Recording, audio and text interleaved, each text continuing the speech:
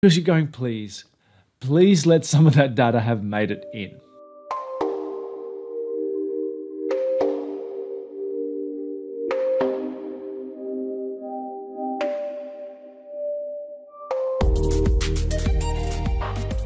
When it comes to loading data into the Oracle database, there's a very important acronym. It's called QTF-WBC. Now, you may not have heard of that, but it's a vital part of the loading process. And it stands for queries that finish without bloody crashing. Because it always starts like this.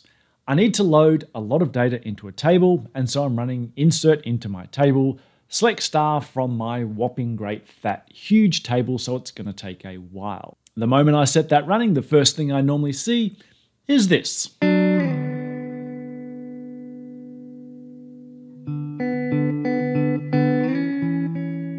I'll grab myself a coffee, I'll maybe pay some bills, read a book, watch a bit of Netflix, all these things just to pass the time. But finally, after 6 hours and 12 minutes, my SQL Plus session comes back to me. And phew, it's done. And then this happens. Just one row, maybe, we don't know, has absolutely killed me. And the first thing you're doing is just like, no! But funnily enough, even though we know the principles of ACID and transactions and all those great things in the Oracle database, I can promise you, when you've run something for 6 hours and trying to insert and it fails, the first thing you'll do is this. Select count star because you're going, please let some of that data have made it in. But as we know, it ain't there. But we've had a very cool enhancement to the Oracle database going back as far as Oracle 12, which seems to be very rare when I see customers nowadays. You know, they haven't sort of picked up on this very cool facility. It's called the validate conversion function. Here is my huge table or a sample of data from it. And you can see there is the errant row that's not ever going to be able to be converted to a date.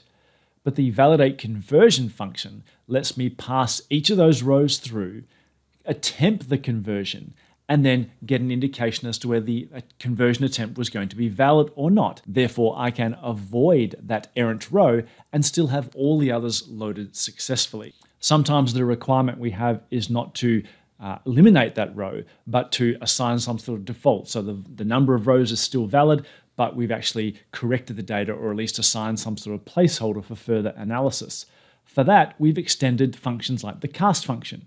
The cast function can now also drop to a default if we have a conversion error. You can see in this example, the salary is actually a string column, and unfortunately one of the rows came in with a typical comma separator. That's not going to natively convert to a number, but I'm not eliminating that row, I'm simply replacing it with a -1. I could probably hunt for those later.